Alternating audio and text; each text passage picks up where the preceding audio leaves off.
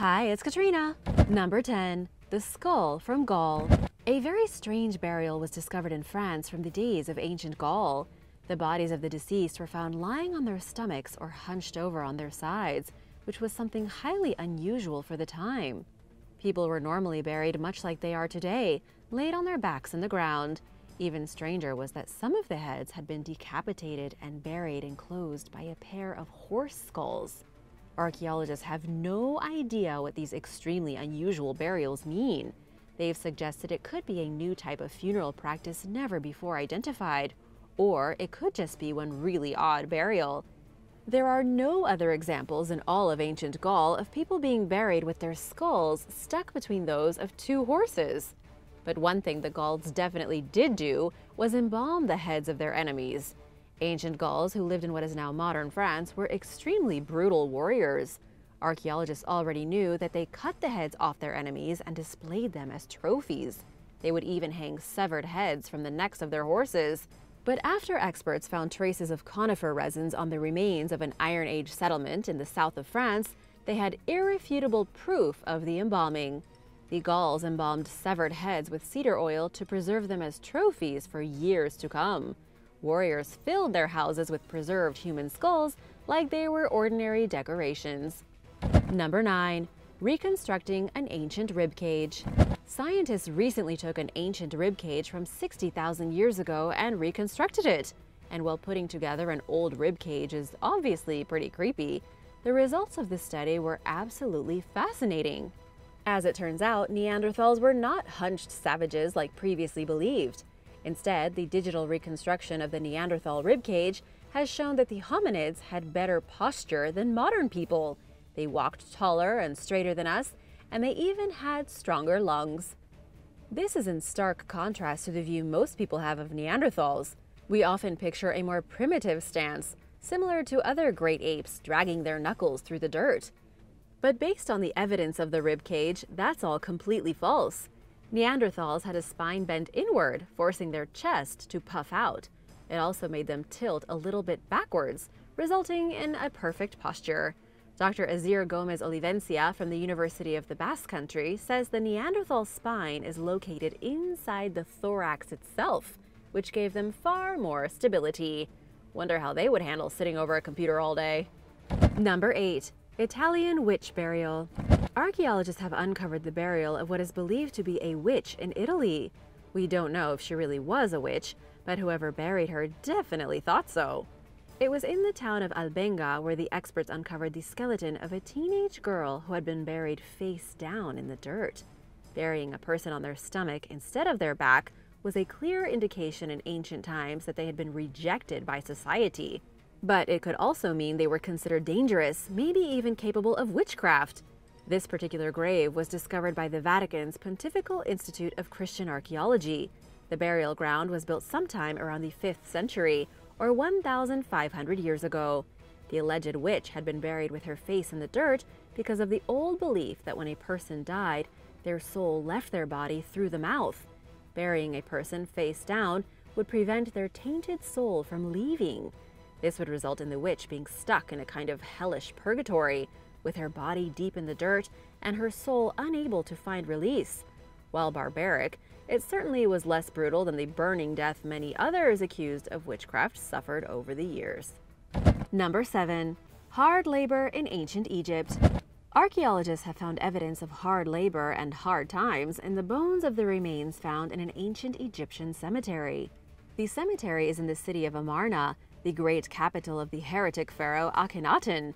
On the outside, the city appears to have been a paradise. Archaeologists have found wall carvings depicting fat oxen, storehouses bursting with grain and fish, and musicians serenading feasts and banquets held by the great pharaoh himself. But new research has shown life was not so great for ordinary people. Researchers analyzed dozens of skeletons from a commoner's cemetery, hoping to find some evidence of this shared wealth. What they found instead was malnourished children, adults with broken bodies from a lifetime of hard labor, and the physical evidence of disease and injury. Jerome Rose of the University of Arkansas says the bodies excavated from the Commoner Cemetery are among some of the most disease-ridden and stressed corpses that have ever been found in Egypt. These people were miserable. Those in power in ancient Amarna may have been living a life of luxury, but the evidence shows that everyone else back in 1350 BC was doing much more poorly. It's been estimated that about 30,000 people lived at Amarna during its brief 15 years as the capital. While 10% of the population were wealthy elites, the remaining masses were poor peasants. Number 6. Two-headed giant. A two-headed giant was supposedly discovered in Patagonia back in 1673, named Cap d'Oie. He stood a whopping 12 feet tall and is currently being held at a museum in Baltimore. To understand this a bit better, we need to go back to the legendary explorer Ferdinand Magellan. When he arrived in Patagonia, he believed it was where giants lived. Everything was huge. The landscape was vast. It only made sense for Patagonia to be inhabited by giants. Then, when Magellan and his men went to the beach to explore, they encountered natives of which they claimed were twice as large as any normal man. Of this, they weren't entirely wrong. The indigenous people of Patagonia, specifically the Tehuelche, were taller than average Europeans. It's likely Magellan exaggerated the height difference to get more attention back home. Cap d'Oie was allegedly found by Spanish sailors on the beaches of Patagonia in 1637. According to the stories, he was captured by the Spanish, brought onto their ship, and they strapped him to the mast. Ultimately, he got free, and there was a struggle, leaving the Spaniards with no choice but to kill him with a spike through his chest. They then mummified his body to be taken back to Europe. His body was stuffed, preserved, and paraded around Britain and the United States well into the 19th century. The two-headed giant was the main attraction at freak shows across the country. But just how real is Cap d'Oie? Well, nobody actually knows, but it is unlikely that a person could grow to be 12 feet tall. The tallest person in recorded history was Robert Wadlow, and even he didn't break 9 feet. Not to mention, Wadlow only had one head. Do you think there was a real two-headed giant living in Patagonia? Let me know your thoughts in the comments, and don't forget to subscribe if you haven't already. Number 5. Threaded bone. An international team of archaeologists has made a rather creepy discovery in Peru. They looked at 200 examples of human vertebrae that had been threaded onto reed posts from the years 1450 to 1650. This period was the end of the Inca civilization and the beginning of European colonization. Suffice to say, it was a very turbulent time in South American history. There was widespread famine, lots of disease, and frequent desecration of indigenous graves by Europeans. The indigenous people were not very happy about this. Researchers from the University of East Anglia discovered the indigenous peoples came up with a way to reconstruct the dead after being so blatantly disrespected by the Europeans. They threaded vertebrae together on posts in a type of ritual to put their dead ancestors back together. It was sad for the native people who saw their culture, ancestors, and homes utterly destroyed by strangers. To give you a rough idea of just how brutal and ruthless the Spanish were at the time, listen to this.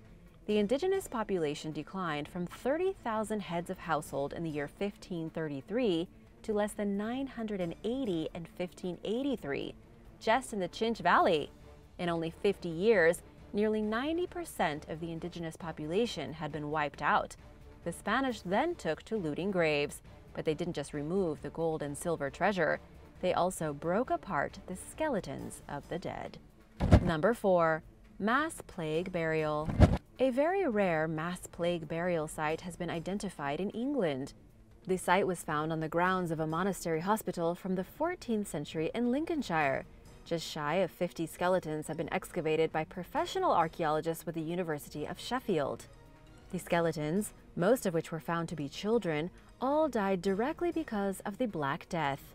We've all heard of the plague before, but here's a quick recap on just how terrible it was. From between 1346 and 1353, somewhere between 75 and 200 million people in Europe were killed by the disease. It was the worst pandemic ever recorded in human history.